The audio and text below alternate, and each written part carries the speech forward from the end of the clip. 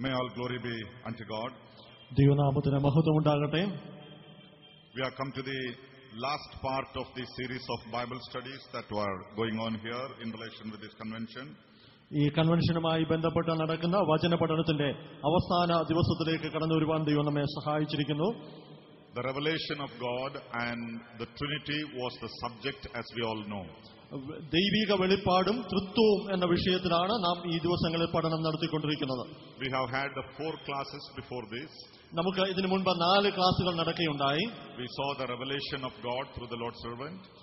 ദൈവിക വെളിപ്പാടിനെ അടിസ്ഥാനമാക്കി ദൈവദാസന്മാരിലൂടെ നമുക്ക് കേൾക്കുവാനിടയായി. Then we saw the Trinity in the revelation. ദൈവിക തൃത്വം എന്ന വിഷയത്തെ ആസ്പദമാക്കി കേൾക്കുവാൻ നമുക്കിടയായി. And then we saw the Father in the Trinity. പിതാവ്, തൃത്വത്തിൽ പിതാവ് എന്ന വിഷയത്തെ ആസ്പദമാക്കി നാം ക്ലാസുകൾ കേട്ടു. And yesterday we saw the Son in the Trinity. ഇന്നലെ രാത്രി നാം കർത്താവായ പുത്രൻ തൃത്വത്തിൽ എന്നുള്ള വിഷയത്തെ ആസ്പദമാക്കി നാം class കേൾക്കുവാനിടയായി. So I don't have to tell what is going to be the last, that is the Holy Spirit in relation to the Trinity. ഇന്ന് രാത്രിയിൽ പരിശുദ്ധാത്മാവ് തൃത്വത്തിൽ എന്നുള്ള വിഷയത്തെ ആസ്പദമാക്കി സംസാരിക്കുവാനാണ് ഞാൻ കർത്താവിൽ ആശ്രയിക്കുന്നത്. Now all through these classes, right from Tuesday evening onwards, we have been hearing the word Holy Spirit as the part of the Trinity. നാം ഈ ക്ലാസുകൾ ആരംഭം മുതൽ നമുക്ക് പരിശുദ്ധാത്മാവ് തൃത്വത്തോടുള്ള ബന്ധത്തിൽ നമുക്ക് പരിശുദ്ധാത്മാവ് എന്ന പദം ആവർത്തിച്ച് കേൾക്കുവാനിടയായി. Most of the things that we need to know about the Holy Spirit in relation to the Trinity was also included in all the other classes also. നാം തൃത്വത്തിൽ പരിശുദ്ധാത്മാവിന്റെ സ്ഥാനവുമായി ബന്ധപ്പെട്ട വിഷയങ്ങൾ തൃത്വത്തിലെ മറ്റ് ക്ലാസുകളിലും നമുക്ക് അത് ഉൾപ്പെടുത്തുകയും അത് കേൾക്കുവാനും ഇടയായി തീർന്നു. It is not a mistake. അത് ഒരു തെറ്റല്ല. The reason is we cannot separate one from the other when we learn the Trinity. അതിന് കാരണം തൃത്വത്തിലെ ഒരു വിഷയത്തിൽ നിന്ന് മറ്റൊന്നിനെ നമുക്ക് വേർതിരിച്ച് കാണാൻ കഴിയില്ല എന്നുള്ളത് കൊണ്ടാണ്. When we want to learn about the Father, we obviously have to mention the Son and the Holy Spirit. നാം പിതാവിനെ കുറിച്ച് പഠിക്കണമെങ്കിൽ പുത്രനെ കുറിച്ചും പരിശുദ്ധാത്മാവിനെ കുറിച്ചും ബന്ധപ്പെടുത്തി പഠിക്കേണ്ടത് ആവശ്യമാണ്. If we want to learn about the Son in Trinity, we need to talk about the Father and the Holy Spirit. നാം തൃത്വത്തിൽ പുത്രനെ കുറിച്ച് പഠിക്കണമെങ്കിൽ പിതാവിനെയും പരിശുദ്ധാത്മാവിനെയും ബന്ധപ്പെടുത്തി നാം പഠിക്കേണ്ടത് ആവശ്യമാണ്. And when we want to talk about the Holy Spirit, we also have to talk about the Father and the Son. നാം പരിശുദ്ധാത്മാവിനെ കുറിച്ച് പറയണമെങ്കിൽ പുത്രനെയും പിതാവിനെയും ബന്ധപ്പെടുത്തി പറയേണ്ടത് ആവശ്യമാണ്. So we talk about, or rather we learn, one God in 3 persons revealed. നാം ഇവിടെ പഠിക്കുന്നത് ത്രിയേക ദൈവം, ഒരു ഏക ദൈവം 3 ആളത്വങ്ങളിൽ എന്നുള്ളതാണ്. There are all the chances that the concept of the Holy Spirit can be misunderstood to a large extent. പരിശുദ്ധാത്മാവ് എന്ന വിഷയം പലപ്പോഴും വലിയ രീതിയിൽ തെറ്റിദ്ധരിക്കപ്പെടുവാൻ ഇടയുണ്ട്. Especially in the modern days, people have different understanding about the Holy Spirit. പ്രത്യേകിച്ച് ആധുനിക കാലഘട്ടത്തിൽ പരിശുദ്ധാത്മാവിനെ കുറിച്ച് തെറ്റായ ധാരണകൾ ആളുകൾക്കിടയിലുണ്ട്. The reason is not because the Bible is confused about that. അതിന് കാരണം വിശുദ്ധ വേദപുസ്തകം അതിൽ പരിശുദ്ധാത്മാവ് എന്ന വിഷയത്തിൽ ആശയക്കുഴപ്പമുള്ളത് കൊണ്ടല്ല. But many Christian groups who are believers themselves are teaching a different teaching about the Holy Spirit. അതിന്റെ കാരണം ക്രിസ്തീയ വിശ്വാസികൾ എന്ന് അവകാശപ്പെടുന്ന ആളുകൾ തന്നെ വ്യത്യസ്തമായ ഉപദേശങ്ങൾ പരിശുദ്ധാത്മാവ് എന്ന വിഷയത്തിൽ പഠിപ്പിക്കുന്നു എന്നുള്ളത് കൊണ്ടാണ്. Many people, the way they present the Holy Spirit, people will understand Holy Spirit is a power. പലപ്പോഴും ആളുകൾ പരിശുദ്ധാത്മാവിനെ കുറിച്ച് അവതരിപ്പിക്കുമ്പോൾ പരിശുദ്ധാത്മാവ് ഒരു ശക്തിയാണ് എന്ന് ചിന്തിക്കാൻ സാധ്യതയുണ്ട്. That is a very wrong concept. അത് വളരെ തെറ്റായ ഒരു ധാരണയാണ്. Holy Spirit is not a power. പരിശുദ്ധാത്മാവ് ഒരു ശക്തിയല്ല, but it's a person. അത് ഒരു വ്യക്തിയാണ്. He is a person, no doubt. Absolutely, the Bible teaches about that. യാതൊരു സംശയത്തിനും ഇടയില്ലാതെ പരിശുദ്ധാത്മാവ് വ്യക്തിയാണെന്ന് ദൈവവചനം പഠിപ്പിക്കുന്നു. He is a powerful person. അവൻ വളരെ ശക്തിയുള്ള വ്യക്തിയാണ്. That is how we understand from the Bible. അങ്ങനെയാണ് നാം വിശുദ്ധ വേദപുസ്തകത്തിൽ നിന്ന് കാര്യം മനസ്സിലാക്കുന്നത്. So when we learn the Trinity, and especially Holy Spirit in relation to the Trinity, നാം തൃത്വം പ്രധാനമായും പരിശുദ്ധാത്മാവുമായി ബന്ധപ്പെട്ട തൃത്വത്തെക്കുറിച്ച് നാം പഠിക്കുമ്പോൾ we should always consider him as a person, a powerful person, and not a mere power. പരിശുദ്ധാത്മാവിനെ കേവലം ശക്തിയായിട്ടല്ല, വളരെ ശക്തിയുള്ള ഒരു വ്യക്തിയായി നാം മനസ്സിലാക്കേണ്ടത് ആവശ്യമാണ്. Then certain terminology is used in the scripture itself regarding the Holy Spirit. പരിശുദ്ധാത്മാവിനെ കുറിച്ച് ദൈവവചനത്തിൽ ഉപയോഗിച്ചിരിക്കുന്ന ചില പദപ്രയോഗങ്ങൾ, if it is not understood in the right way, there can be misunderstanding. നാം അതിനെ ശരിയായ അർത്ഥത്തിൽ മനസ്സിലാക്കിയില്ലെങ്കിൽ തെറ്റിദ്ധാരണകൾ ഉണ്ടാകാൻ സാധ്യതയുണ്ട്. For example, the terminology is like the anointing of the Spirit. പരിശുദ്ധാത്മാ അഭിഷേകം എന്നുള്ള വാക്ക് in the Old Testament, anointing with the holy oil, anointing oil. പഴയ നിയമത്തിൽ അഭിഷേകം, എണ്ണ കൊണ്ടുള്ള അഭിഷേകത്തെ കുറിച്ച് നാം കാണുന്നുണ്ട്. So people think the Holy Spirit is a sort of oil by which you can be anointed.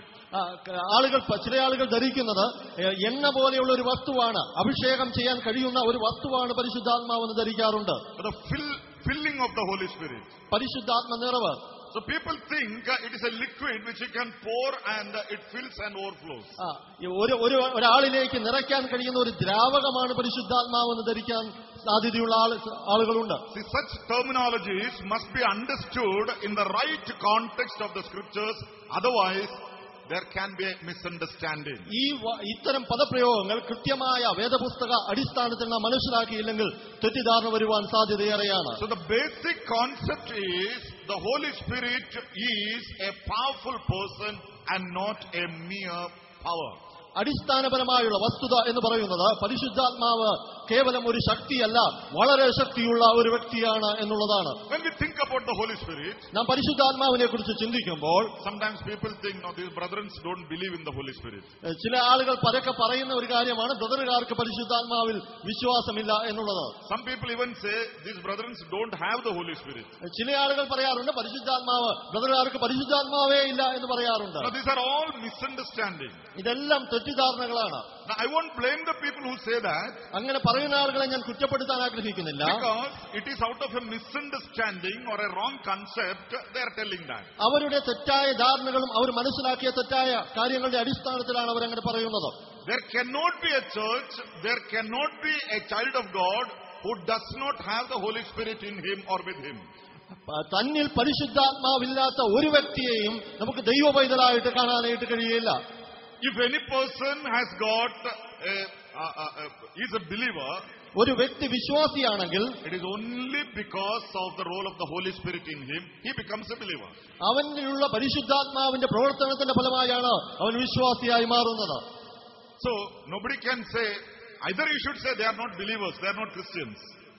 നാം ആളുകളെ, ഒരു വ്യക്തിയെ അങ്ങനെ അല്ലാത്ത ആളുകളെ നാം ക്രിസ്ത്യാനികൾ അല്ലെങ്കിൽ വിശ്വാസികളല്ല എന്ന് വിളിക്കേണ്ടി വരും. They cannot say, no, brothers are all believers but they don't have the Holy Spirit. Both cannot go together. ബ്രദറുകാരിൽ പരിശുദ്ധാത്മാവ് ഇല്ല എന്നുള്ള കാര്യം പറയുകയാണെങ്കിൽ രണ്ടും ഒരുമിച്ച് പൊരുത്തപ്പെട്ടു പോകുന്ന കാര്യമല്ല. So what is the difference? It is the understanding that is different in the different people. ആളുകൾ വ്യത്യസ്ത ആളുകളിൽ വ്യത്യസ്തമായ ധാരണയാണ് ഉള്ളത് എന്നുള്ളതാണ് പ്രധാനപ്പെട്ട കാര്യം. Now when we come to the specific the relation of the Holy Spirit to Trinity, തൃത്വവുമായി ബന്ധപ്പെട്ട് പരിശുദ്ധാത്മാവിന്റെ ബന്ധത്തെക്കുറിച്ച് നാം മനസ്സിലാക്കുമ്പോൾ, that is my basic topic for this evening. ഈ രാത്രിയിൽ ഈ സായാഹ്നത്തിൽ അതാണ് എന്റെ പഠനത്തിന് വിഷയമായിരിക്കുന്നത്. The first thing is ആദ്യത്തെ കാര്യം the presence of the Holy Spirit from the beginning. ആദിയിലുണ്ടായിരുന്ന പരിശുദ്ധാത്മ സാന്നിധ്യം. Now this we have been time and again listening over the past few classes. കഴിഞ്ഞ ചില ക്ലാസുകളിൽ നാം ഇതുമായി ബന്ധപ്പെട്ടാണ് കേട്ടുകൊണ്ടിരുന്നത്. Now we know God is in itself a plural terminology. ദൈവം അതിൽ തന്നെ ഒരു ബഹുവചന പ്രയോഗമാണ് എന്ന് നമുക്ക് കാണാനായിട്ട് കഴിയും. Bible begins in Genesis chapter 1 and verse 1. In the beginning God created. ഉൽപ്പത്തി 1-ാം അധ്യായം 1-ാം വാക്യം ബൈബിൾ ആരംഭിക്കുന്നത് ആദിയിൽ ദൈവം എന്ന് പറഞ്ഞുകൊണ്ടാണ്. So that word God is what begins the Bible. ദൈവം എന്ന വാക്കുകൊണ്ടാണ് വേദപുസ്തകം ആരംഭിക്കുന്നത്. And that word God is Elohim in the root language. ആ വാക്യം അവിടെ ഉപയോഗിച്ചിരിക്കുന്ന ദൈവം എന്ന പദത്തിന്റെ മൂലവാക്ക് എലോഹിം എന്ന പദമാണ്. Elohim in itself is a plural term. Elohim എന്ന വാക്ക് അതിൽ തന്നെ ഒരു ബഹുവചനമാണ്. That is how it is understood and explained when you understand the root meaning of that. ആ വാക്കിന്റെ മൂലവാക്ക് നാം മനസ്സിലാക്കുമ്പോൾ അങ്ങനെയാണ് അതിനെ വിശദീകരിക്കാൻ കഴിയുക. Not many gods, അനേക ദൈവങ്ങളല്ല, but God in himself is plural. That is the That is why it is a plural terminology. ദൈവം തന്നിൽ തന്നെ ബഹുവചന രൂപത്തിലാണ് അവിടെ ഉപയോഗിക്കപ്പെട്ടിരിക്കുന്നത്. When God addresses about himself, ദൈവം തന്നെക്കുറിച്ച് തന്നെ പറയുമ്പോൾ he talks in plural term about himself. തന്നെക്കുറിച്ച് തന്നെ ദൈവം ബഹുവചന ശബ്ദത്തിലാണ് സംസാരിക്കുന്നത്. We heard it the other day. നാം ഇന്നലെ അത് കേട്ടു. Now let us create man. നാം നമ്മുടെ സാദൃശ്യത്തിൽ മനുഷ്യനെ സൃഷ്ടിക്കാം. In our own image. നമ്മുടെ സാദൃശ്യത്തിൽ. In our likeness. നമ്മുടെ സ്വരൂപത്തിൽ. So all this, God is talking to himself. ദൈവം തന്നോട് തന്നെ സംസാരിക്കുന്ന കാര്യങ്ങളാണ് ഇവയെല്ലാം. There is more than one person, that means. ഇതിന്റെ അർത്ഥം എന്താണ്? God never took the help of any other creations for the creational work. സൃഷ്ടി പ്രവർത്തനത്തിന് വേണ്ടി ദൈവം മറ്റൊരു സൃഷ്ടിയുടെയും സഹായം തേടിയിട്ടില്ല. Creation is absolutely of God. സൃഷ്ടി എന്ന് പറയുന്നത് സമ്പൂർണ്ണമായി ദൈവത്തിന്റേതാണ്. God is the creator. ദൈവമാണ് സൃഷ്ടിതാവ്. And the creation is of God. ദൈവത്തിന്റേതാണ് സൃഷ്ടി. Other than God, everything else that we see today is the creation. ദൈവത്തെ കൂടാതെ നാം ഇന്ന് കാണുന്നതെല്ലാം സൃഷ്ടിയാണ്. In the beginning, God created or God made the heavens and the earth. ആദിയിൽ ദൈവം ആകാശവും ഭൂമിയും സൃഷ്ടിച്ചു. That means before that nothing existed.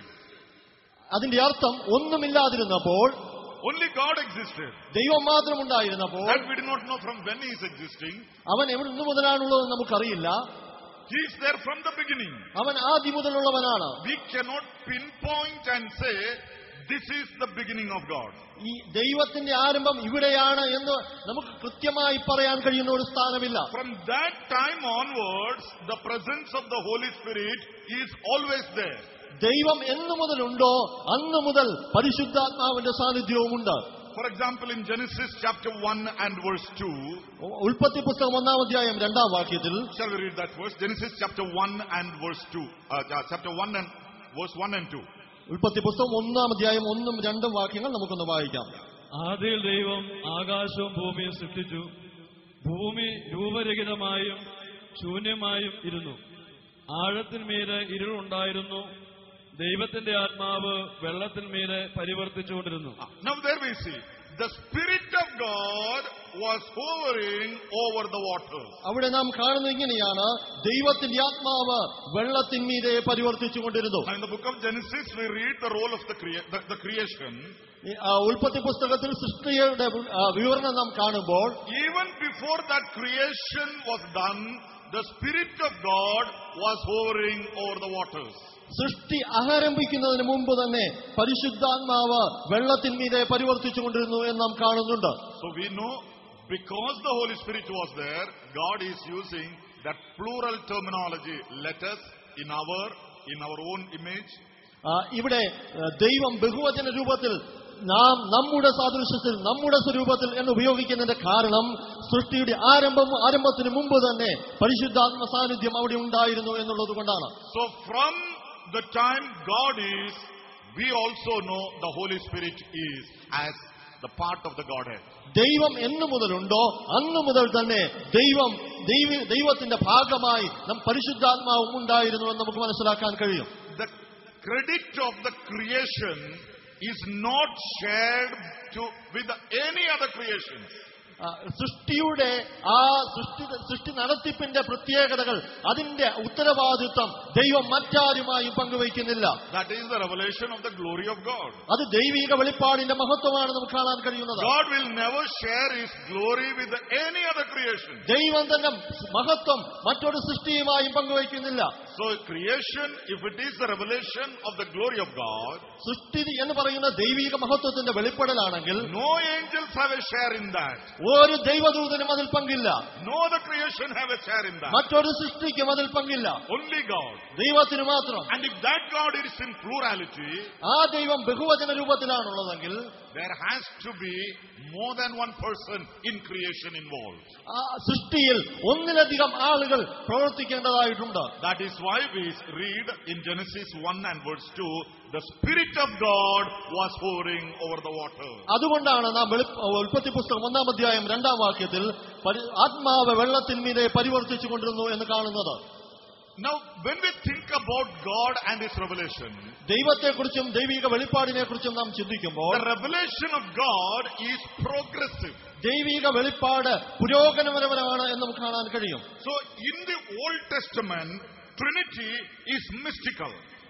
പഴയ നിയമത്തിൽ ഈ തൃത്വം എന്നുള്ളത് മറഞ്ഞു കിടക്കുന്ന ഒരു കാര്യമാണ്. It was there, അതവിടെ ഉണ്ട്, but it was not revealed fully. എന്നാൽ അത് പൂർണ്ണമായും വെളിപ്പെടുത്തപ്പെട്ടിട്ടില്ല. It was a mystery. അത് ഒരു മർമ്മമാണ്.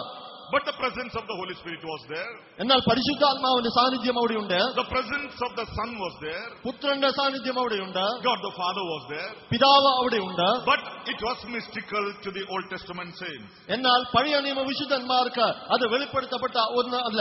So the major difference between the understanding of Godhead in the Old Testament and the New Testament, പഴയ നിയമത്തിലും പുതിയ നിയമത്തിലുമുള്ള ദൈവത്വം എന്ന വിഷയത്തെക്കുറിച്ച് നാം മനസ്സിലാക്കണമെങ്കിൽ, now listen to this very carefully. ഈ കാര്യം നാം ശ്രദ്ധിക്കണമേ. The Old Testament saints understood the triune God as one and the only true God. ദൈവിക തത്വത്തെ ഏകനും സത്യവാനുമായ ദൈവമായിട്ടാണ് പഴയ നിയമഭക്തന്മാർ മനസ്സിലാക്കിയിരുന്നത്. Understand that carefully. This concept you have to understand very well. ഈ കാര്യം നിങ്ങൾ ശരിയായ അർത്ഥത്തിൽ മനസ്സിലാക്കണം. The triune God was understood as the one and the only God in the Old Testament. ഏക സത്യ ദൈവമായിട്ടാണ് പഴയ നിയമത്തിൽ ത്രിയേക ദൈവത്തെ വെളിപ്പെടുത്തിയിരിക്കുന്നത്. But when we come to the New Testament, എന്നാൽ പുതിയ നിയമത്തിലേക്ക് നാം വരുമ്പോൾ the one and the only God is understood as a triune God. ഈ ഏക സത്യ ദൈവം ത്രിയേക ദൈവമായി വെളിപ്പെടുന്നു. That is how it is to be. അതാണ് ഇങ്ങനെയാണ് നമുക്ക് മനസ്സിലാക്കാൻ കഴിയുന്നത്. The one and the only God is revealed or understood as a triune God in the New Testament. പുതിയ നിയമത്തിൽ പഴയ നിയമത്തിൽ കാണുന്ന ഏക സത്യ ദൈവം ത്രിയേക ദൈവമായി വെളിപ്പെടുന്നു. So the progressive revelation of God is completed with the fullness or the completion of the Word of God, the New Testament. പുതിയ നിയമത്തിന്റെ പൂർത്തീകരണത്തോടുകൂടെ ഈ ദൈവിക വെളിപ്പാടിന്റെ പുരോഗമനപരമായ പൂർത്തീകരണം നമുക്ക് കാണാൻ കഴിയും. That is why we say the Holy Spirit was mystical for the Old Testament saints. അതുകൊണ്ടാണ് പഴയ നിയമഭക്തന്മാർക്ക് ഈ പരിശുദ്ധാത്മാവ് എന്നുള്ള വ്യക്തിത്വത്തെ ഒരു മർമ്മമായിരിക്കുന്നു എന്ന് പറയാനായിട്ട് കാരണം. For some reasons, God opted to reveal Himself like that. ആ നിലയിലാണ് ദൈവം തന്നെ വെളിപ്പെടുത്താൻ ആഗ്രഹിച്ചത് എന്ന് വേണം നാം മനസ്സിലാക്കാൻ. God's plans are always progressive. ദൈവത്തിന്റെ പദ്ധതികൾ എപ്പോഴും പുരോഗമനാത്മകരമാണ്. In spite of that, it is difficult for us to understand Him fully. ഇത് നമുക്ക് എത്രത്തോളം ചിന്തിച്ചാലും മനസ്സിലാക്കാൻ കഴിയുന്നതിനും അപ്പുറമാണ്. So imagine if the whole concept was given together in one shot. ഈ ചിന്തകളെല്ലാം ഒരുമിച്ച് നമ്മുടെ മുമ്പിൽ അവതരിപ്പിച്ചാൽ how we would have understood it. നമ്മൾ എങ്ങനെ അത് മനസ്സിലാക്കാനായിട്ട് കഴിയും? Systematically, little by little, over the past so many years, God is revealing. മുന്നോട്ട് വർഷങ്ങൾ എടുത്ത് പുരോഗമനപരമായി ദൈവം ഈ കാര്യങ്ങൾ കുറേശ്ശെയായി വെളിപ്പെടുത്തിക്കൊണ്ടിരിക്കുമ്പോൾ Still it is difficult for us to understand. നമുക്ക് അപ്പോൾ പോലും അത് മനസ്സിലാക്കുന്നത് വളരെ ബുദ്ധിമുട്ടുള്ള കാര്യമാണ്. The writer to the Hebrews says that. Let us read Hebrews chapter 1 and verse 1. എബ്രായ ലേഖനം 1-ാം അധ്യായം 1-ാം വാക്യം നമുക്കൊന്ന് വായിക്കാം. ദൈവം പണ്ട് ഭാഗമായിട്ടും വിവിധമായിട്ടും പ്രവാചകന്മാർ മുഖാന്തരം പിതാക്കന്മാരോട് അരുളി ചെയ്തിട്ട് ഈ അന്ത്യകാലത്ത് പുത്രൻ മുഖാന്തരം നമ്മളോട് അരുളി ചെയ്തിരിക്കുന്നു. Now here we see how systematically from olden time to the present time God is revealing Himself part by part, little by little. ദൈവം തന്നെ അല്പമായിട്ട് ആ പഴയ നിയമ കാലഘട്ടം മുതൽ എങ്ങനെ തന്നെ വെളിപ്പെടുത്തുന്നു എന്നുള്ളത് എബ്രായ ലേഖനം 1-ാം അധ്യായം 1-ാം വാക്യത്തിൽ നമുക്ക് മനസ്സിലാക്കാൻ കഴിയും. So the presence of the Holy Spirit is there from the beginning, but it was not fully understood in the Old Testament times. പരിശുദ്ധാത്മാവിന്റെ സാന്നിധ്യം ആദ്യം മുതൽ ഉണ്ടെങ്കിലും പഴയ നിയമത്തിൽ അത് നമുക്ക് കൃത്യമായ നിലയിൽ മനസ്സിലാക്കാൻ കഴിഞ്ഞിട്ടില്ല. Only now we are getting to understand it to some extent. ഇപ്പോഴാണ് അതിന്റെ ഒരു പരിധി വരെ നമുക്ക് പരിശുദ്ധാത്മാവിനെ കുറിച്ച് മനസ്സിലാക്കുവാൻ അവസരം ലഭിച്ചിരിക്കുന്നത്. Remember this difference. ഈ വ്യത്യാസം നാം മനസ്സിലാക്കണം. Old Testament, the triune God was understood as the one and the only God. പഴയ നിയമത്തിൽ ത്രിയേക ദൈവത്തെ ഏക സത്യ ദൈവമായി അവതരിപ്പിച്ചിരിക്കുന്നു. And in the New Testament, the only one and only God is presented as the triune God. പുതിയ നിയമത്തിലാകട്ടെ ഈ ഏക ദൈവത്തെ ത്രിയേക ദൈവമായി അവതരിപ്പിച്ചിരിക്കുന്നു. The next fact is Holy Spirit, the third person in the Godhead. അടുത്ത വിഷയം എന്നുള്ളത് പരിശുദ്ധാത്മാവ് തൃത്വത്തിലെ മൂന്നാമത്തെ വ്യക്തി എന്നുള്ളതാണ്. Commonly people say the third person in the Godhead. നാം സാധാരണഗതിയിൽ പരിശുദ്ധാത്മാവിനെ ദൈവത്വത്തിലെ മൂന്നാമത്തെ ആളായിട്ടാണ് കാണുന്നത്. Now God is in three persons, one God. ദൈവം മൂന്ന് ആളത്വങ്ങളുള്ള ഏക ദൈവമാണ്. God the Father, പിതാവായ ദൈവം, God the Son, പുത്രനായ ദൈവം, God the Holy Spirit. പരിശുദ്ധാത്മാവാം ദൈവം. But when we come to the New Testament, എന്നാൽ നാം പുതിയ നിയമത്തിലേക്ക് വരുമ്പോൾ where this Trinity or the triune Godhead is revealed, ഈ ത്രിയേക ദൈവത്വത്തെ വെളിപ്പെടുത്തിയിരിക്കുന്നത്, there is a sequence involved there. ഒരു പ്രത്യേക ക്രമത്തിലാണ് എന്ന് നമുക്ക് കാണാനായിട്ട് കഴിയും. One example, if you read Matthew's Gospel, chapter 28 and verse 19. Mathai സുവിശേഷം 28-ാം അധ്യായം 19-ാം വാക്യം നാം വായിക്കാം. ആകയാൽ നിങ്ങൾ പുറപ്പെട്ട് പിതാവിന്റെയും പുത്രന്റെയും പരിശുദ്ധാത്മാവിന്റെ നാമത്തിൽ സ്നാനം കഴിപ്പിച്ചും In the name of the Father, name of the Son, and in the name of the Holy Spirit. പിതാവിന്റെയും പുത്രന്റെയും പരിശുദ്ധാത്മാവിന്റെയും നാമത്തിൽ സ്നാനം കഴിപ്പിക്കുക. Even in the New Testament epistles, we read such similar statements where the Father, the Son, and the Holy Spirit. പിതാവ്, പുത്രൻ, പരിശുദ്ധാത്മാവ് എന്ന ക്രമത്തിലാണ് ലേഖനങ്ങളിലും നാം ആ ക്രമത്തിലാണ് നാം കാണുന്നത്. Love of God the Father, grace of the Lord the Son, and the fellowship of the Spirit.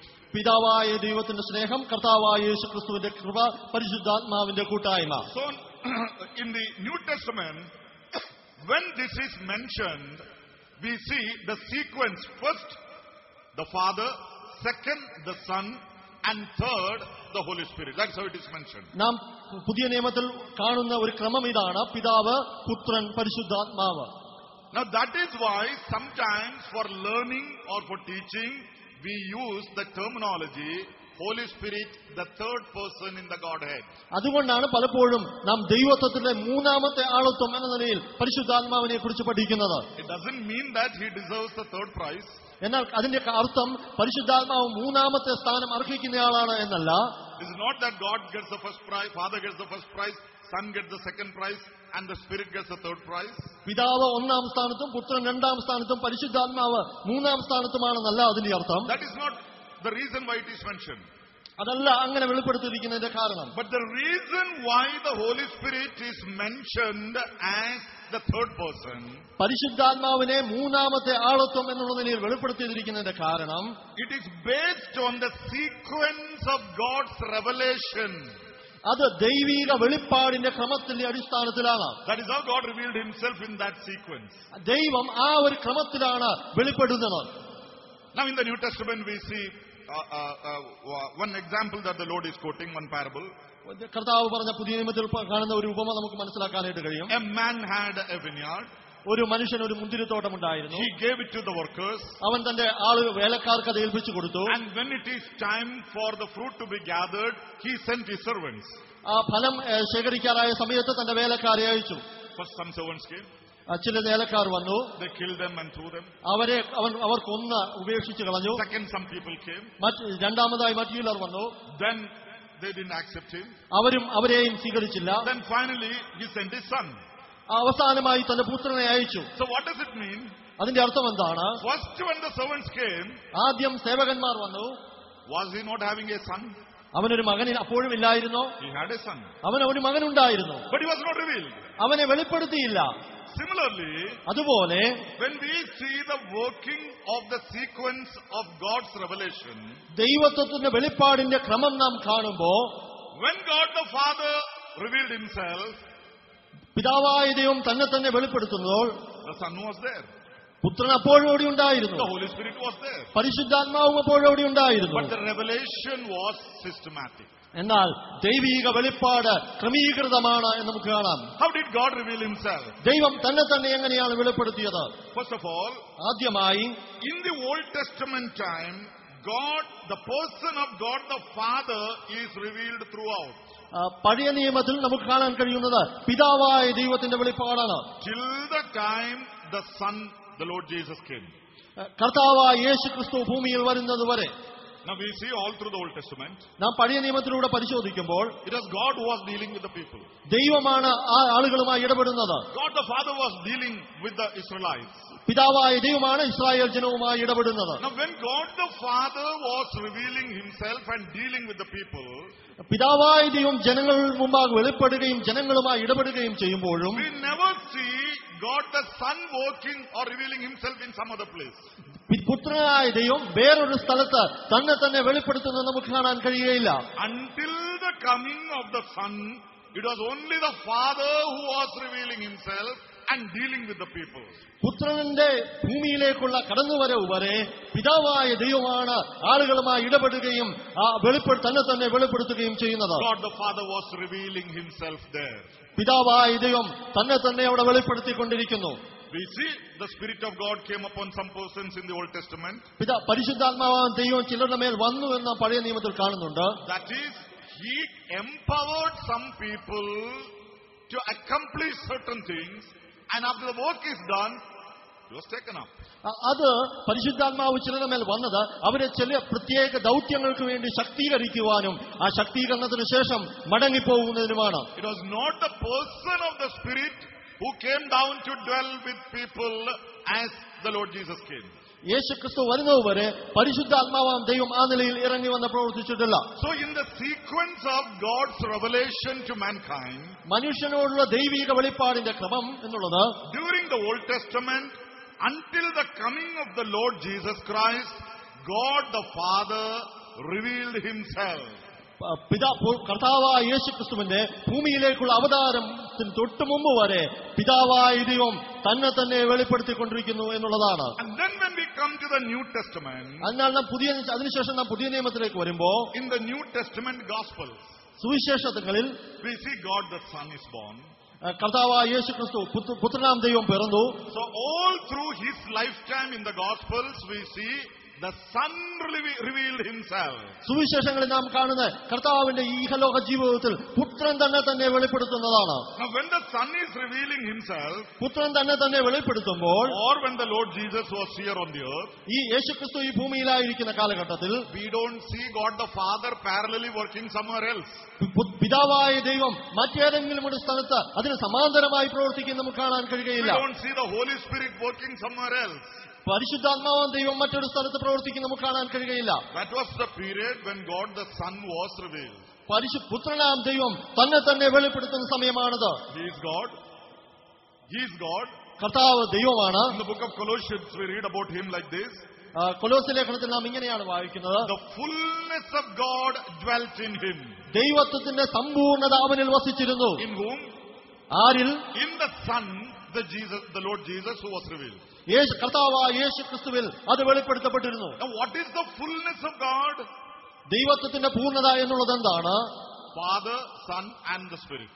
പിതാവ്, പുത്രൻ, പരിശുദ്ധാത്മാവ്. That is the fullness of God. അതാണ് ദൈവത്വത്തിന്റെ പൂർണ്ണത. So even though the second person, the Son, was revealed during the gospel time, സുവിശേഷ കാലഘട്ടത്തിൽ പുത്രനാണ് തന്നെ വെളിപ്പെടുത്തിയിരുന്നതെങ്കിലും in him dwelt the Father and the Spirit.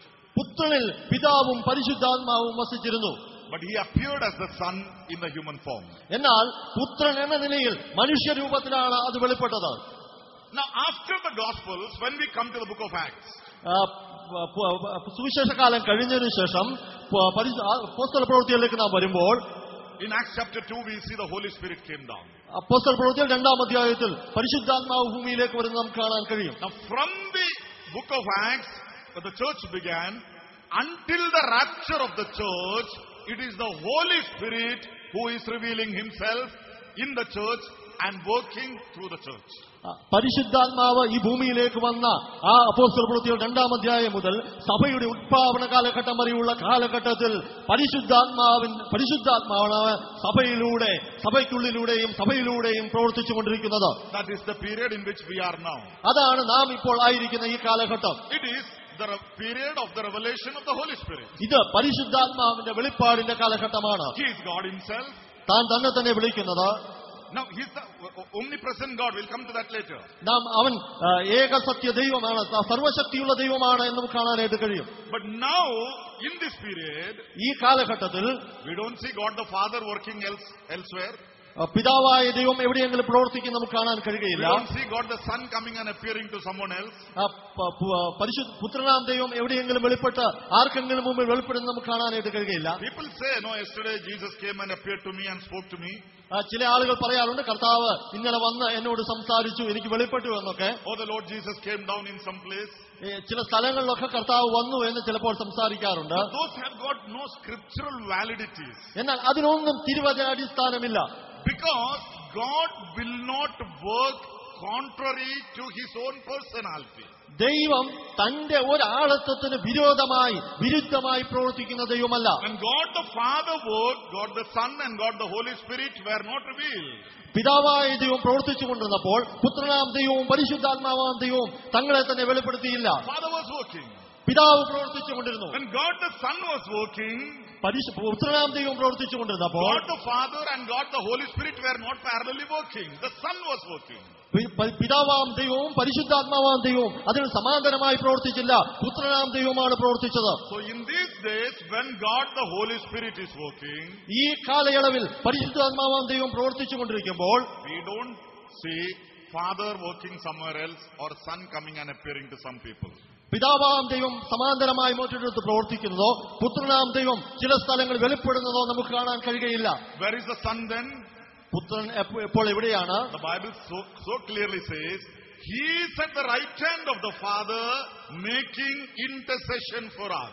നാം വളരെ വ്യക്തമായി ദൈവവചനം പറയുന്നു, പിതാവിന്റെ വലത്തുഭാഗത്ത് അവൻ നമുക്ക് വേണ്ടി പക്ഷവാദം ചെയ്തുകൊണ്ടിരിക്കുന്നു. What is this intercession? എന്താണ് ഈ പക്ഷവാദ ശുശ്രൂഷ? This intercession is not for the unbelievers. Lord, save him, save him. It is not that. അത് അവിശ്വാസികൾക്ക് വേണ്ടിയല്ല, അവരെ രക്ഷിക്കണം എന്നുള്ള പക്ഷവാദമല്ല കർത്താവ് ചെയ്യുന്നത്. That is through the church is doing, appealing to them. അത് സഭയിലൂടെയാണ് ആ അഭ്യർത്ഥന ലോകത്തിന് മുമ്പിൽ വെക്കുന്നത്. Now what is the intercession? എന്താണ് കർത്താവിന്റെ മധ്യസ്ഥ ശുശ്രൂഷ? He is interceding for us. അവൻ നമുക്ക് വേണ്ടിയാണ് മധ്യസ്ഥത ചെയ്യുന്നത്. Why is he interceding? അവൻ എന്തുകൊണ്ട് മധ്യസ്ഥത ചെയ്യുന്നു? Because we still have sin in us. കാരണം നാം ഇപ്പോഴും പാപ ശരീരത്തിലാണ് ജീവിക്കുന്നത്. We do sin. Who can say that we don't have sin? നമുക്ക് ആർക്കാണ് പാപമില്ലെന്ന് പറയാൻ കഴിയുന്നത്? Each time when a believer sins, ഓരോ തവണ വിശ്വാസി പാപം ചെയ്യുമ്പോഴും he is eligible to get the penalty of death. That is, the wages of sin is death. പാപത്തിന്റെ ശമ്പളം മരണമായതുകൊണ്ട് ഓരോ തവണ വിശ്വാസി പാപം ചെയ്യുമ്പോഴും മരണത്തിന് അർഹനായിത്തീരുന്നു. Immediately God has to exercise his justice. ദൈവത്തിന് ഉടനടി തന്റെ നീതി പ്രവർത്തിക്കേണ്ടതായിട്ടുണ്ട്. But he won't do that. You know why? എന്നാൽ അവൻ അത് ചെയ്യുന്നില്ല. കാരണം എന്താണെന്ന് അറിയാമോ? Between Father and we, the Son is standing as the intercessor. നമ്മുടെയും പിതാവിന്റെയും നടുവിൽ കർത്താവ് മധ്യസ്ഥ ശുശ്രൂഷ നിർവഹിക്കുന്നു. He is interceding. Don't punish him. I put it on me. I have died for him.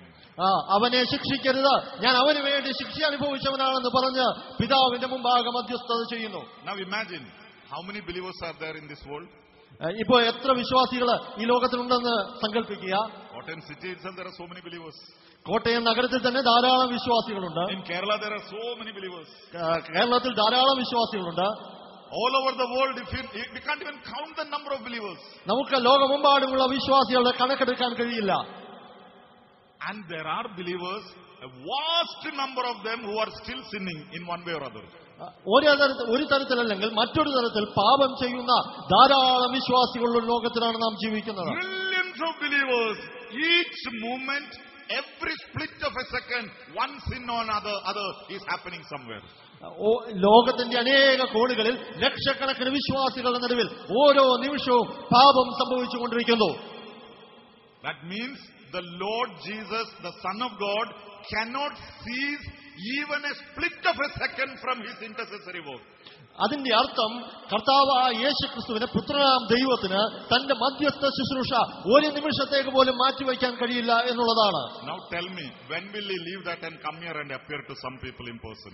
അങ്ങനെ ശുശ്രൂഷ ചെയ്യുന്ന ഒരു കർത്താവ് അതിനിടയിൽ എങ്ങനെയാണ് മറ്റുള്ളവരുടെ മുമ്പിൽ വന്ന് പ്രത്യക്ഷപ്പെടുക എന്ന് നിങ്ങളൊന്ന് പറയുക. That is why this is the period of the Holy Spirit. He is working. അതുകൊണ്ടാണ് ഇത് പരിശുദ്ധാത്മാവിന്റെ കാലഘട്ടമാണ്, പരിശുദ്ധാത്മാവ് പ്രവർത്തിക്കുന്നത് എന്ന് പറയുന്നത്. Now what did the Lord Jesus say about the Holy Spirit before he ascended? കർത്താവ് താൻ സ്വർഗാരോഹണം ചെയ്യുന്നതിന് മുമ്പ് പരിശുദ്ധാത്മാവിനെ കുറിച്ച് എന്താണ് പറഞ്ഞത്? I will go and send the helper to you. ഞാൻ പോയി നിങ്ങൾക്ക് സഹായകനായ ഒരുവനെ അയക്കും. That helper is the Holy Spirit. അത് ആ സഹായകൻ പരിശുദ്ധാത്മാവാണ്. And then he said, unless I go, he cannot come. ഞാൻ പോകാതെ അവന് വരാനായിട്ട് കഴിയുകയില്ല. Why did he say that? എന്തുകൊണ്ടാണ് കർത്താവ് അങ്ങനെ പറഞ്ഞത്? Unless I go, he cannot come. ഞാൻ പോകാതെ അവന് വരാനായിട്ട് കഴിയുകയില്ല. What were these disciples doing after the ascension of the Son? കർത്താവ് യേശുക്രിസ്തുവിന്റെ സ്വർഗ്ഗാരോഹണത്തിന് ശേഷം ഈ ശിഷ്യന്മാർ എന്താണ് ചെയ്തുകൊണ്ടിരുന്നത്? 10 days they were tarrying. The Lord said, don't leave Jerusalem until he comes. അവരോട് പറഞ്ഞു, നിങ്ങൾ പോകരുത്, പരിശുദ്ധാത്മാവ് വരും വരെ കാത്തിരിക്കണം.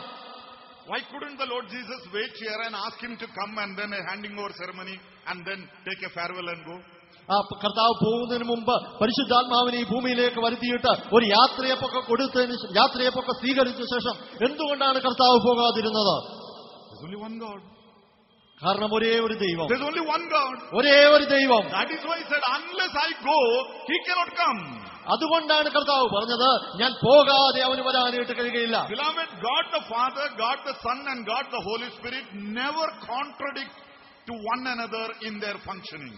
പ്രിയമുള്ള സഹോദരങ്ങളെ, പിതാവായ ദൈവം, പുത്രനാം ദൈവം, പരിശുദ്ധാത്മാവാം ദൈവം അവരുടെ പ്രവർത്തനങ്ങളിൽ അവർ തങ്ങൾ തന്നെ ഒരു വൈരുദ്ധ്യതയും പുലർത്തുന്നവരല്ല. God worked as God the Father during the Old Testament time. പഴയ നിയമകാലഘട്ടത്തിൽ പിതാവാം ദൈവം എന്ന നിലയിൽ പ്രവർത്തിച്ചു. God worked during the gospel period in the Son. ദൈവം പുതിയ നിയമകാലഘട്ടത്തിൽ പുത്രനിലൂടെ പ്രവർത്തിച്ചു, പുത്രന്റെ നിലയിൽ പ്രവർത്തിച്ചു. And God the Holy Spirit is working now in the form of the Spirit. ഇന്ന് പരിശുദ്ധാത്മാവ് എന്ന ആഴത്വത്തിൽ ദൈവം പ്രവർത്തിച്ചു കൊണ്ടിരിക്കുന്നു. It is the same God whom we see all the way from the creation. ഈ ദൈവം എന്നുള്ളത് നാം സൃഷ്ടിയുടെ ആരംഭം മുതൽ കാണുന്ന അതേ ദൈവം തന്നെയാണ്. That is why we don't see them working contradicting one another. അതുകൊണ്ടാണ് അവർ പരസ്പരം വൈരുദ്ധ്യത്തിൽ പ്രവർത്തിക്കുന്നത് നമുക്ക് എവിടെയും കാണാൻ കഴിയാത്തത്. Other day when our brother was taking the class, he mentioned like this. കഴിഞ്ഞ ദിവസം പ്രിയ സഹോദരൻ ക്ലാസ്സുകൾ എടുത്തപ്പോൾ ഇങ്ങനെ പറഞ്ഞു, at the time of the baptism of the Lord, കർത്താവിന്റെ സ്നാനത്തിന്റെ സമയത്ത് we see the role of the three persons of the Godhead coming together. ദൈവത്വത്തിലെ മൂന്നാളത്വങ്ങളും ഒരുമിച്ച് വെളിപ്പെടുന്ന നമുക്ക് കാണാൻ കഴിയും. God the Son went into the water, he was getting baptized. പുത്രനാം ദൈവം വെള്ളത്തിലേക്ക് ഇറങ്ങി സ്നാനമേൽക്കുന്നു. God the Holy Spirit came in a visible form to rest upon him. പരിശുദ്ധാത്മാവാം ദൈവം ഒരു പ്രത്യക്ഷ രൂപത്തിൽ അവനിലേക്ക് ഇറങ്ങി വന്ന് വസിക്കുന്നു. God the Father declared in public, this is my beloved Son. പിതാവാം ദൈവം ഇതാ എന്റെ പ്രിയപുത്രൻ എന്ന് പരസ്യമായി പ്രഖ്യാപിക്കുന്നു. Now what was that? എന്താണ് അങ്ങനെ സംഭവിച്ചത്? Not three different gods working at the same time. മൂന്ന് ദൈവങ്ങൾ ഒരേ സമയം പ്രവർത്തിക്കുന്നതല്ല. It was the confirmation of the triune God and his presence upon this person. അതിന്റെ കാരണം ത്രിയേക ദൈവത്തിന്റെ സാന്നിധ്യവും അതിന്റെ ഉറപ്പും ഈ യേശുക്രിസ്തുവിൽ ഉണ്ട് എന്നതിന്റെ വെളിപ്പെടുത്തലാണ്. In him is the fullness of God. അവനിലാണ് ദൈവത്വത്തിന്റെ പൂർണ്ണത. So God the Holy Spirit is God working in the form of the Spirit among us today. ദൈവത്വത്തിന്റെ ആളത്വത്തിൽ പരിശുദ്ധാത്മാവാണ് ഇന്ന് നമ്മുടെ ഇടയിൽ പ്രവർത്തിച്ചുകൊണ്ടിരിക്കുന്നത്. Paul the Apostle talks about his calling in which the role of the triune God is present.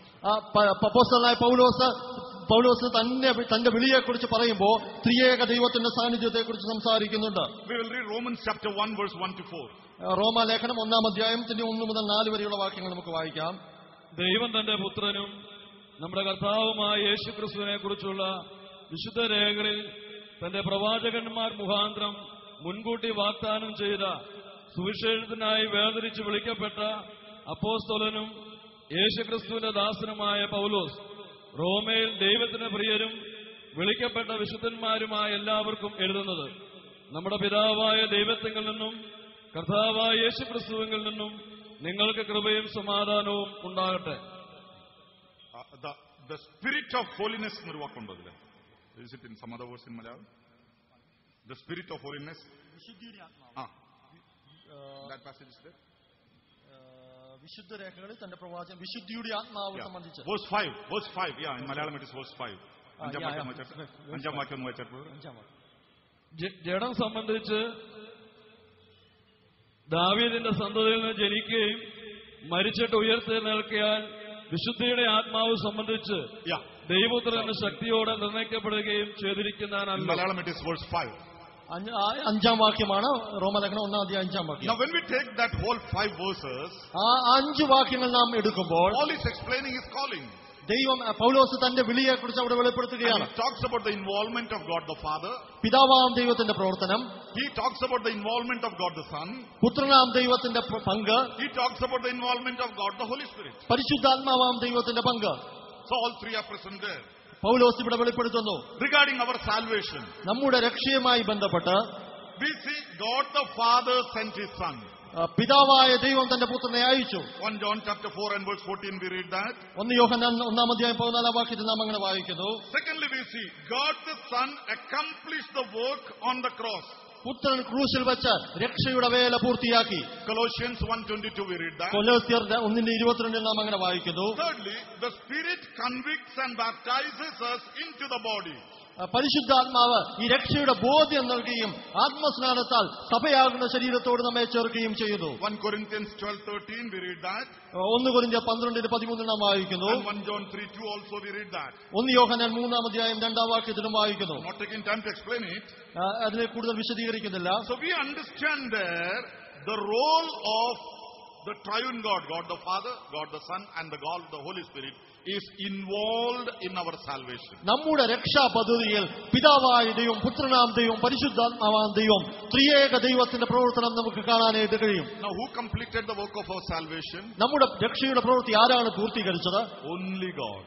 ദൈവം മാത്രം. Because in the book of Ephesians we read like this. എഫേസ്യ ലേഖനത്തിൽ നാം ഇങ്ങനെ വായിക്കുന്നു. You have been saved by grace, not by your own.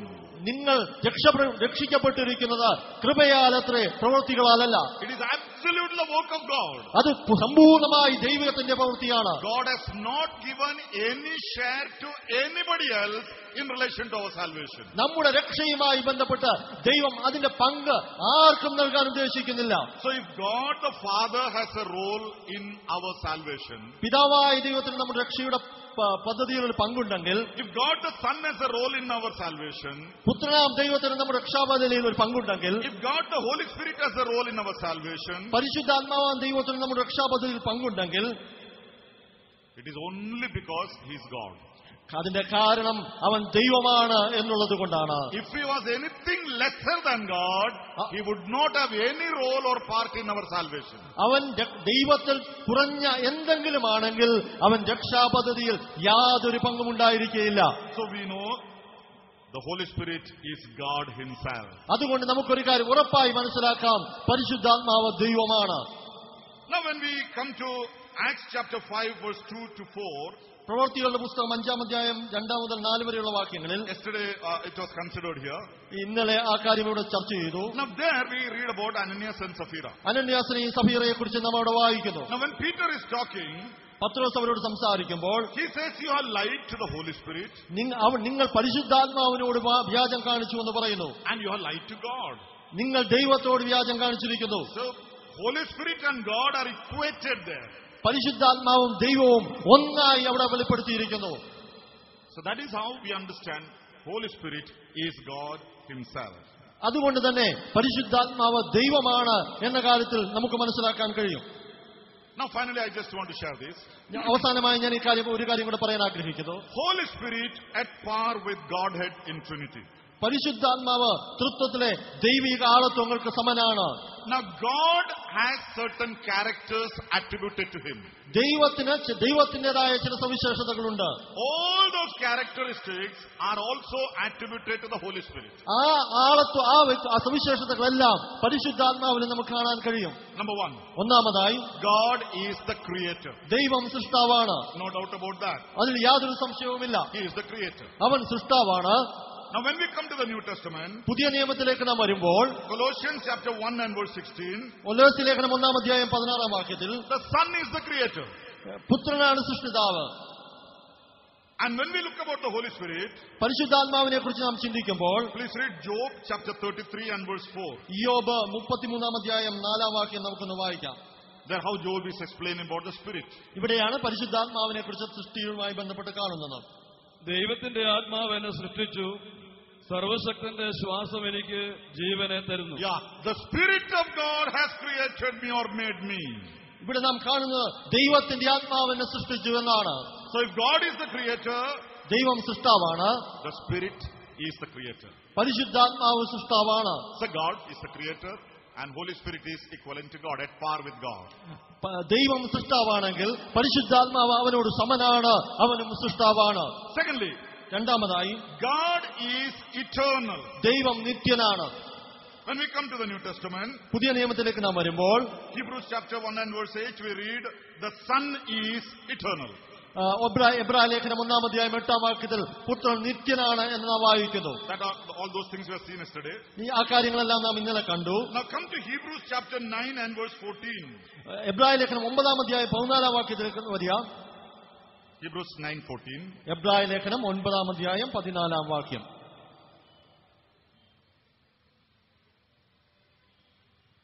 നിത്യാത്മാവിനാൽ ദൈവത്തിന് തന്നെത്താൻ നിഷ്കളങ്കനായി അർപ്പിച്ച Eternal Spirit. നിത്യാത്മാവ്. Now God is eternal. ദൈവം നിത്യനാണ്. Son is eternal. പുത്രൻ നിത്യനാണ്. About the Spirit, eternal Spirit. ഇവിടെ പരിശുദ്ധാത്മാവ് നിത്യാത്മാവ് എന്ന് വിശേഷിപ്പിച്ചിരിക്കുന്നു. Only God is eternal. ദൈവം മാത്രമാണ് നിത്യൻ. What is the meaning of eternal? എന്താണ് നിത്യൻ എന്നുള്ള വാക്കിന്റെ അർത്ഥം? No beginning, no end. ആദ്യമോ അവസാനമോ ഇല്ല. Only God is there who has no beginning and no end. ദൈവത്തിന് മാത്രമാണ് ആദ്യമോ അവസാനമോ ഇല്ലാത്തത്. So the Spirit is eternal. അതുകൊണ്ട് ദൈവം നിത്യനായ പരിശുദ്ധാത്മാവ് നിത്യാത്മാവാണ്. Thirdly, മൂന്നാമതായി God is holy. ദൈവം പരിശുദ്ധനാണ്. No doubt about that. അതിൽ യാതൊരു സംശയവുമില്ല. When we come to the New Testament, പുതിയ നിയമത്തിലേക്ക് നാം വരുമ്പോൾ 1 John chapter 3 and verse 5 we see Jesus Christ, or the Son of God, is holy. 1 യോഹന്നാൻ 3-ാം അധ്യായം 5-ാം വാക്യത്തിൽ പുത്രൻ വിശുദ്ധനാണ് എന്ന് വായിക്കുന്നുണ്ട്. Now we will read Hebrews chapter 10 and verse 15. എബ്രായ ലേഖനം 10-ാം അധ്യായം 15-ാം വാക്യം നമുക്കൊന്ന് വായിക്കാം. അത് പരിശുദ്ധാത്മാവും നമുക്ക് സാക്ഷീകരിക്കുന്നു. Holy Spirit, the name itself is Holy Spirit. അവന്റെ പേര് തന്നെ പരിശുദ്ധാത്മാവ് എന്നാണ്. So we don't need any other attribution to prove that God is holy. That is, Holy Spirit is holy. പരിശുദ്ധാത്മാവ് ദൈവമാണെന്നും ദൈവം വിശുദ്ധനാണെന്നും പരിശുദ്ധാത്മാവ് വിശുദ്ധനാണെന്നും വെളിപ്പെടുത്താൻ വേറൊരു വാക്യത്തിന്റെയും ആവശ്യമില്ല. Number 4. നാലാമതായി God is sovereign. ദൈവം പരമാധികാരിയാണ്. There is no doubt. All through the Old Testament we see God is sovereign and His sovereignty is proved. ദൈവം പരമാധികാരിയാണെന്ന് ദൈവവചനത്തിൽ ഉടനീളം നമുക്ക് മനസ്സിലാക്കാൻ കഴിയും. And we see in the New Testament, Philippians chapter 2 and verse 11, that Jesus Christ, the Son, is sovereign. പുത്രൻ പരമാധികാരിയാണെന്ന് Philippi ലേഖനം 4-ാം അധ്യായത്തിൽ നാം വായിക്കുന്നുണ്ട്. Now we will read 1 Corinthians 12:11. 1 കൊരിന്ത്യർ 12-ാം അധ്യായം 11-ാം വാക്യം നമുക്കൊന്ന് വായിക്കാം. താൻ ഇച്ഛിക്കും പോലെ അവനവന് അതത് വരം പകുത്തു കൊടുക്കുന്ന ഒരേ ആത്മാവ് തന്നെ. One Spirit who distributes as He wills. താൻ ഇച്ഛിക്കും പോലെ അവനവന് അതത് വരം പകുത്തു കൊടുക്കുന്ന ഒരേ ആത്മാവ്. That is the Holy Spirit. അതാണ് പരിശുദ്ധാത്മാവ്. As He wills, there is no one above that. അവൻ പ്രവർത്തിക്കുന്നു. അവൻ തന്റെ ഹിതത്തിനനുസരിച്ച് പ്രവർത്തിക്കുന്ന പരമാധികാരിയാണ്. Holy Spirit is sovereign. പരിശുദ്ധാത്മാവ് പരമാധികാരിയാണ്. Number 5. അഞ്ചാമതായി God is omnipotent. ദൈവം സർവശക്തനാണ്. No doubt about that. God is omnipotent. ദൈവം സർവശക്തനാണ് എന്നതിൽ യാതൊരു സംശയവുമില്ല. Romans 1:14 says the Lord, the Son, is also omnipotent. റോമർ ലേഖനം 1-ാം അധ്യായം 14-ാം വാക്യത്തിൽ പുത്രൻ സർവശക്തനാണ് എന്ന് നാം വായിക്കുന്നു. Now we will read this. Romans 8:11. റോമാലേഖനം 8-ാം അധ്യായം 11-ാം വാക്യം നമുക്കൊന്ന് വായിക്കാം. റോമർ 8:11. യേശുവിനെ മരിച്ചവരിൽ നിന്ന് ഉയർപ്പിച്ചവന്റെ ആത്മാവ് നിങ്ങളിൽ വസിക്കുന്നു. The Spirit who raised Jesus from the dead. യേശു ക്രിസ്തുവിനെ മരിച്ചവരുടെ നിന്നും എഴുന്നേൽപ്പിച്ച ആത്മാവ്. He is omnipotent. He has the power to raise the dead. മരിച്ചവരെ എഴുന്നേൽപ്പിക്കാൻ കഴിയുന്ന സർവശക്തിയുള്ള ദൈവമാണ് പരിശുദ്ധാത്മാവ്. Zechariah chapter 4 and verse 6. സഖരിയാവ് 4-ാം അധ്യായം 6-ാം വാക്യം നമുക്കൊന്ന് വായിക്കാം. തിരുവാഭനോടുള്ള യഹോവയുടെ അരുളപ്പാട്, സൈന്യത്താലല്ല ശക്തിയാലുമല്ല എന്റെ ആത്മാവിനാലത്രേ എന്ന് സൈന്യങ്ങളുടെ യഹോവ അരുളിച്ചെയ്യുന്നു. But by my Spirit, not by the strength of the army, not by the strength of the people, but by my Spirit. സൈന്യത്താലുമല്ല ശക്തിയാലുമല്ല എന്റെ ആത്മാവിനാലത്രയെന്ന് ദൈവത്തിന്റെ അരുളപ്പാട്. Holy Spirit is omnipotent. പരിശുദ്ധാത്മാവ് സർവശക്തിയുള്ള ദൈവമാണ്. Number 6, God is omniscient. ദൈവം സർവജ്ഞാനിയാണ്. അതാണ് ആറാമത്തെ കാര്യം. We know God is omniscient, nothing is hidden from him. ദൈവം സർവജ്ഞാനിയാണ്. അവനിൽ നിന്ന് യാതൊന്നും മറച്ചു വയ്ക്കാൻ കഴിയില്ല എന്ന് നമുക്കറിയാം. Hebrews 4:13 we understand the Son Jesus Christ is also omniscient. എബ്രായ ലേഖനം 4-13 വാക്യത്തിൽ പുത്രനും സർവജ്ഞാനിയാണ് എന്ന് വെളിപ്പെടുത്തിയിരിക്കുന്നു. Now we will read 1 Corinthians 2:11. നമുക്ക് 1 കൊരിന്ത്യർ 2-11 വാക്യം ഒന്ന് വായിക്കാം. 1 കൊരിന്ത്യർ 2-11 വാക്യം. മനുഷ്യനുള്ളത് അവനിലെ മനുഷ്യാത്മാവല്ലാതെ മനുഷ്യരിൽ ആരറിയും? അവണ്ണം തന്നെ ദൈവത്തിലുള്ളത് ദൈവാത്മാവല്ലാതെ ആരും ഗ്രഹിച്ചിട്ടില്ല. Now we know the Spirit is omniscient. He knows everything. പരിശുദ്ധാത്മാവ് സർവജ്ഞാനിയാണ്. അവൻ സകലവും അറിയാം എന്ന് ഈ വേദഭാഗത്ത് നമുക്ക് മനസ്സിലാക്കാൻ കഴിയും. Number 7, ഏഴാമത്തെ കാര്യം, God is omnipresent. ദൈവം സർവ്വവ്യാപിയാണ്. He is everywhere. We have learned that. പിതാവായ ദൈവം സർവ്വവ്യാപിയാണെന്നുള്ള കാര്യത്തിൽ സംശയമില്ല. God the Son is omnipresent. Yesterday we saw that. ഇന്നലെ നാം കണ്ടു പുത്രനും സർവ്വവ്യാപിയാണ് എന്നുള്ള കാര്യം. Now we will read Psalms 139 verse 7 and 8. നമുക്ക് സങ്കീർത്തനം 139 സങ്കീർത്തനം 7-8 വാക്യങ്ങൾ വായിക്കാം. നിന്റെ ആത്മാവിനെ ഒളിച്ച് ഞാൻ എവിടേക്ക് പോകും? തിരുസന്നിധി വിട്ട് ഞാൻ എവിടേക്ക് ഓടും? ഞാൻ സ്വർഗത്തിൽ കയറിയാൽ നീ അവിടെ ഉണ്ട്, പാതാളത്തിൽ എന്റെ കിടക്ക വിരിച്ചാൽ നീ അവിടെ ഉണ്ട്. Anywhere I go, there is no place that I can hide from the Spirit of God. ഞാൻ എവിടെ പോയെന്ന് വന്നാലും ദൈവത്തിന്റെ ആത്മാവിനെ ഒളിച്ചെനിക്കങ്ങ് പോകാൻ കഴിയുകയില്ല. God, the Holy Spirit is omnipresent. പരിശുദ്ധാത്മാവാം ദൈവം സർവ്വവ്യാപിയായ ദൈവമാണ്. We saw 7 characters of God here. നാം ദൈവത്തിന്റെ 7 പ്രത്യേകതകൾ കണ്ടു. God is the creator. ദൈവം സൃഷ്ടിതാവാണ്. Holy Spirit is the creator. പരിശുദ്ധാത്മാവും സൃഷ്ടിതാവാണ്. God is eternal. ദൈവം നിത്യനാണ്. Holy Spirit is eternal. പരിശുദ്ധാത്മാവും നിത്യനാണ്. God is holy. ദൈവം പരിശുദ്ധനാണ്. Holy Spirit is holy. പരിശുദ്ധാത്മാവും പരിശുദ്ധനാണ്. God is sovereign. ദൈവം പരമാധികാരിയാണ്. Holy Spirit is sovereign. പരിശുദ്ധാത്മാവും സർവാധികാരിയാണ്. God is omnipotent. ദൈവം സർവശക്തനാണ്. Holy Spirit is omnipotent. പരിശുദ്ധാത്മാവും സർവശക്തനാണ്. God is omniscient. ദൈവം സർവജ്ഞാനിയാണ്. The Holy Spirit is omniscient. പരിശുദ്ധാത്മാവും സർവജ്ഞാനിയാണ്. God is omnipresent. ദൈവം സർവ്വവ്യാപിയാണ്. Holy Spirit is omnipresent. പരിശുദ്ധാത്മാവും സർവ്വവ്യാപിയാണ്. Holy Spirit at par with Godhead in Trinity. തൃത്വത്തിലെ ദൈവകത്വത്തിൽ പരിശുദ്ധാത്മാവ് സംശയലേശമന്യേ ഉൾപ്പെടുന്നു. So all these factors shows us Holy Spirit in relation to Trinity. He is God. ഈ എല്ലാ സവിശേഷതകളും ഒരുപോലെ വെളിപ്പെടുത്തുന്നു. തൃത്വത്തിൽ പരിശുദ്ധാത്മാവ് ദൈവമാണ്. God the Holy Spirit is God himself, and all his attributes are from eternity to eternity. പരിശുദ്ധാത്മാവ് ദൈവമാണ്. നിത്യത മുതൽ നിത്യത വരെ അവന്റെ എല്ലാ സവിശേഷതകളും, ദൈവത്വത്തിനുള്ള എല്ലാ സവിശേഷതകളും പരിശുദ്ധാത്മാവിലുണ്ട്. He cannot be separated from Father or from the Son. പുത്രനിൽ നിന്നോ പിതാവിൽ നിന്നോ അവനെ വേർപിരിക്കുവാൻ കഴിയുകയില്ല. He is one God. അവൻ ഒരേ ദൈവം, revealed in the Spirit. പരിശുദ്ധാത്മാവിൽ വെളിപ്പെട്ടിരിക്കുന്നു. God the Holy Spirit is God himself living and working in the church today. ഇന്ന് സഭയിൽ പ്രവർത്തിക്കുകയും സഭയിൽ വസിക്കുകയും ചെയ്യുന്നത് പരിശുദ്ധാത്മാവാം ദൈവമാണ്. He convicts and he joins the chosen ones to the body. താൻ സഭാ സംവിധാനത്തിൽ വേണ്ട നിയമനം നൽകി ബോധ്യത നൽകി പ്രവർത്തിക്കുന്നു. He appoints and convicts the administrative structure of the church, the body of Christ. ക്രിസ്തുവിന്റെ ശരീരമായ സഭയുടെ ഭരണ സംവിധാനത്തെ അവൻ നിയന്ത്രിക്കുകയും ആവശ്യമായ നിയമനങ്ങൾ നടത്തുകയും ചെയ്യുന്നു. He is God. അവൻ ദൈവമാണ്. Finally, അവസാനമായി God the Holy Spirit will ascend with the church when the church is raptured or taken away. ഉൽപ്രാപണം നടക്കുമ്പോൾ ദൈവത്തിന്റെ പരിശുദ്ധാത്മാവ് സ്വർഗത്തിലേക്ക് ദൈവത്തിന്റെ സഭയോടുകൂടി എടുക്കപ്പെടും. He will continue to work in the church and through the church until the rapture of the church. ഉൽപ്രാപണം നടക്കുന്നത് വരെ സഭയിലൂടെയും സഭയ്ക്ക് വേണ്ടിയും താൻ പ്രവർത്തിച്ചുകൊണ്ടിരിക്കും. We don't find God the Father coming and working somewhere else. പിതാവായ ദൈവം എവിടെയെങ്കിലും വന്ന് പ്രവർത്തിക്കുന്ന നമുക്ക് ആ സമയത്ത് കാണാൻ We കഴിയില്ല. don't see God the Son working somewhere else. പുത്രനാം ദൈവം എവിടെയെങ്കിലും വന്ന് പ്രവർത്തിക്കുന്ന നമുക്ക് കാണാനായിട്ട് കഴിയുകയില്ല. We have God working in the world among us today.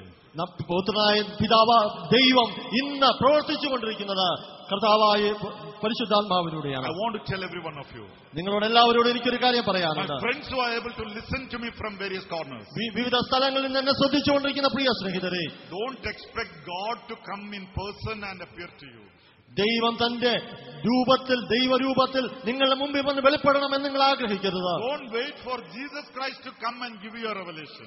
കർത്താവായ യേശു ക്രിസ്തു നിങ്ങളുടെ മുമ്പിൽ വന്ന് ഒരു വെളിപ്പെടുത്തൽ നടത്തുമെന്ന് നിങ്ങൾ പ്രതീക്ഷിക്കരുത്. Same God in the Spirit is near you, appealing to you, pleading with you. ആ ദൈവം പരിശുദ്ധാത്മാവായ ദൈവത്തിന്റെ ആളത്വത്തിൽ നിങ്ങളുടെ മുമ്പാകെ നിങ്ങളോട് ഇടപെടുകയും നിങ്ങളുടെ മുമ്പാകെ തന്റെ സാന്നിധ്യം വെളിപ്പെടുത്തുകയും നിങ്ങളോട് അപേക്ഷിക്കുകയും ചെയ്യുന്നു. Receive him into your life. അവനെ നിങ്ങളുടെ ഹൃദയത്തിലേക്ക് സ്വീകരിക്കുക. He is God himself who is talking to you, pleading with you. നിങ്ങളോട് സംസാരിക്കുകയും നിങ്ങളോട് വാദിക്കുകയും ചെയ്യുന്ന ദൈവം പരിശുദ്ധാത്മാവാണ്. Holy Spirit of God. ദൈവത്തിന്റെ പരിശുദ്ധാത്മാവ്. He is God himself. അവൻ ദൈവമാണ്. He is from eternity to eternity. നിത്യത മുതൽ നിത്യത വരെ. He is nothing less or more than the Father or Son. പുത്രനേക്കാൾ കുറഞ്ഞവനോ പിതാവിനേക്കാളും പുത്രനേക്കാളും കുറഞ്ഞവനോ കൂടിയവനോ അല്ല അവൻ. May his name be glorified. അവിടുത്തെ നാമം വാഴ്ത്തപ്പെടുമാറാകട്ടെ. Shall we pray? നമുക്ക് പ്രാർത്ഥിക്കാം.